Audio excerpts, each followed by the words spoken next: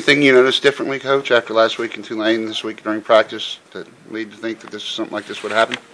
No, not really. The kids, practice hard every week, and when you lose a game and adverse situations on the road like that, sometimes it brings you together.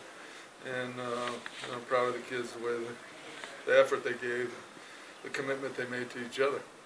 Was it important not just to get the win, but to get a win in this fashion, lighten up the scoreboard and that kind of thing in terms of the confidence of your team? Well, I thought that there was a lot of good things. I mean, it was definitely a team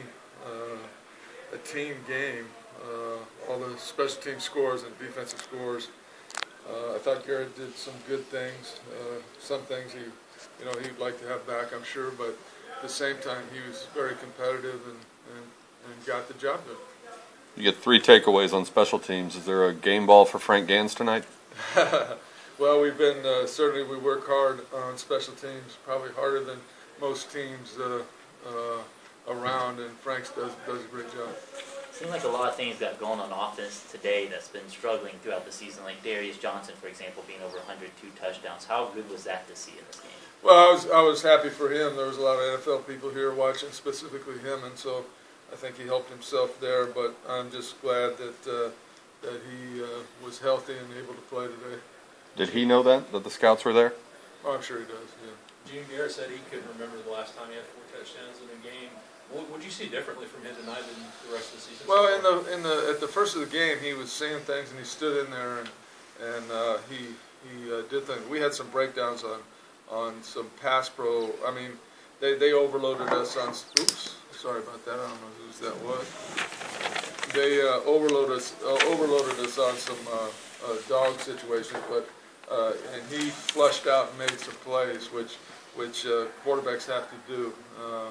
You see Roethlisberger do it. You see a lot of guys doing that all the time, and I was glad to see that Garrett had the ability to do that. Do you feel like he had a different look tonight than he has the rest of the season? Yeah, I did. Okay. I thought that they were dogging us. We picked them up. He saw the coverage and delivered the ball.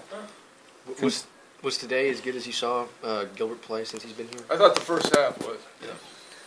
Considering some of the numbers that your teams have put up through the years, and also the history of some of the offensive numbers put up at SMU, what does it mean to you personally to break the school record for points in a game? Well, I mean, it's pretty cool. Obviously, like I said, it was not uncommon that we might get 70 many times at other places I've been, but at the same time, it was not the feeling of offense scoring 70. It was a team deal.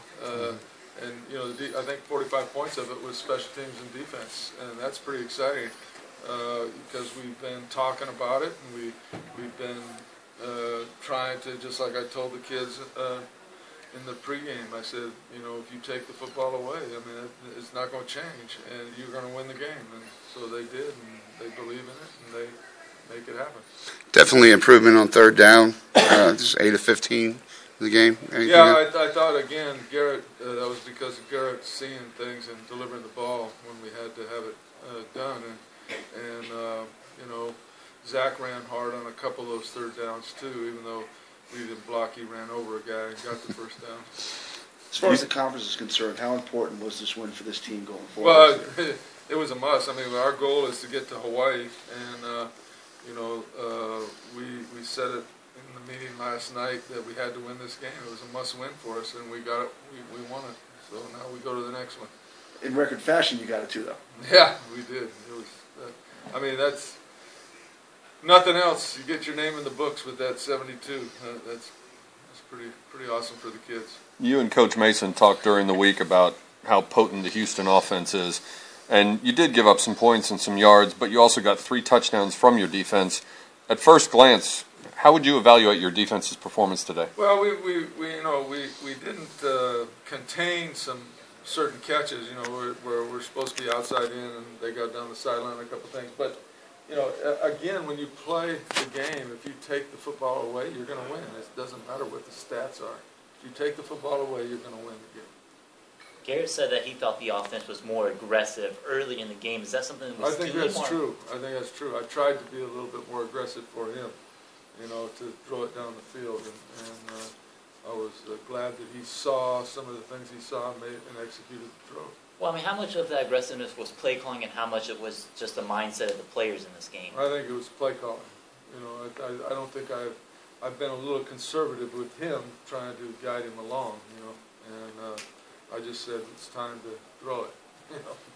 You guys have forced 9 or more turnovers twice this season. Have you ever seen anything like that? No, I've never been a part of that. It's crazy. I've never been a part of that. That makes no sense. You can get Coach Mason to dial that up every week, right? Yeah, exactly. It seemed like Houston was starting to come back a little bit and would get some momentum, and then either the defense or the offense would score another point and kind of step on the throat, so to say. How nice was that to see out of this team? Well, I mean, yeah, you better have done it, or they're going to come back and win. I just like you said. I mean, when it was 45, whatever, 28. I mean, I'm thinking that you better score, or you're going to lose this game. You know. When you had when you had that 8-minute drive in the fourth quarter, was the time off the clock more important than points at that point?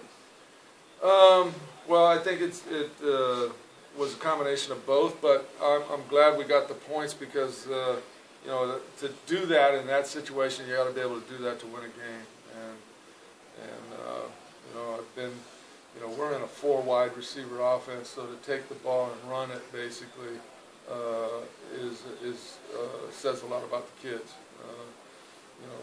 It's not easy to do. You see it every week with 3 tight ends trying to run the ball and finish games in the NFL. You've been a part of many games when you've run 34 less plays, gained 180 yards less, and won like this by 30 points. Yeah, no, I haven't been a part of that. We had, I think, last week, 45 plays probably more, or 40 plays more, or whatever it was, and lost. So, that time of possession, those number of plays is kind of a meaningless stat. Anything else, guys? Thanks for coming. Thank you, Coach.